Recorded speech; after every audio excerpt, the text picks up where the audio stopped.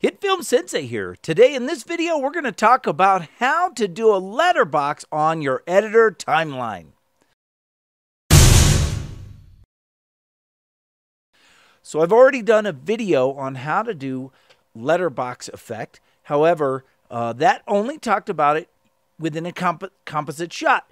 So what I'm going to do now is I'm going to talk about how to do this on an editor timeline. Now, within a composite shot, okay, I used a plane and then I put Letterbox Effect on that plane and then changed the blend mode.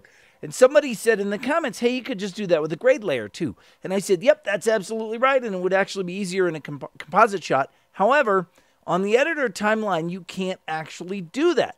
So how would you create a letterbox over this entire timeline of different things that we are filming? Well, it's really easy. I want to cover all of these, and I don't want to drop the letterbox into every single one of these shots because this is only a minute and a half or so, but if this went on for a long time, it would be really tough. So here's what you're going to do. You're going to make a new plain layer, and you're going to make it white, and I'm going to call it letterbox, just like this. And then I'm going to drop it right here. Oh, and I have all my other planes, and that's fine. I'm going to drop it right here, and I'm going to expand it to cover the entire area of my timeline. And then I'm going to put the letterbox inside of that plane or on that plane.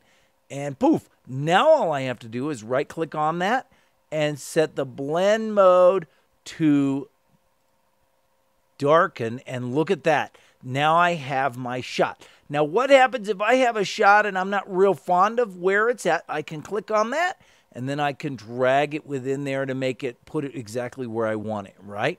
So for example, maybe I want this one to be a little, you know, higher and show more of his hands there. That's great. Let's say I want this shot to be a little lower, then I might drop it down like that, or maybe I want it to be higher and I bring it up like that.